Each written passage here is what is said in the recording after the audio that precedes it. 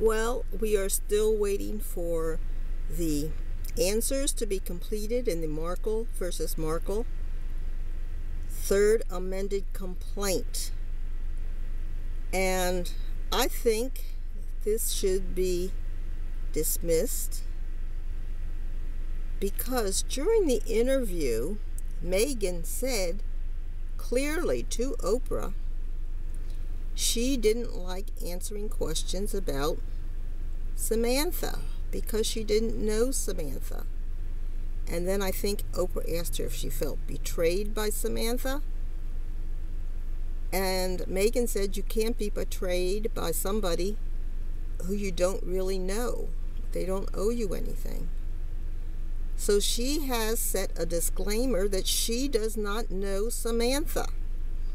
And Oprah was pushing for information, even though Meghan said, I don't know this lady. She's an older person. We have the same father, but I don't think of her as a sister. Now, this would be the same as Nick Cannon's kids. You know, he has a lot of kids by him, and they have his genes, but they don't know each other. They're different ages, they're different mothers. So you can't say just because somebody has the claim of having the same genes through the father that they are aware of the other children that might share his genes.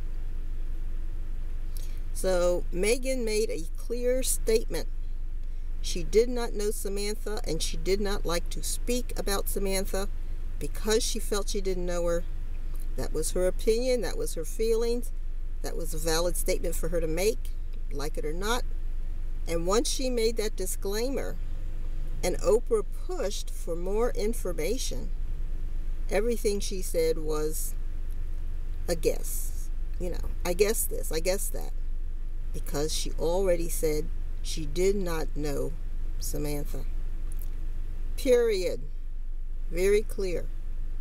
So this whole thing should be dismissed, and anything Meghan said about Samantha is her opinion and a guess.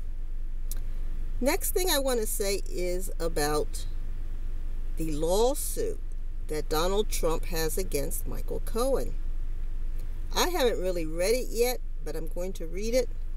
And I had to laugh because the complaint says it is President Donald Trump suing Michael Cohen.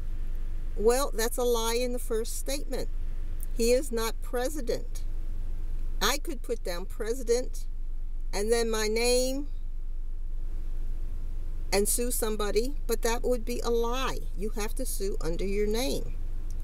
So I think that complaint should be dismissed automatically because it is not the correct name. It is a made-up name. It is an illegal name. He is not president. So, what do you think?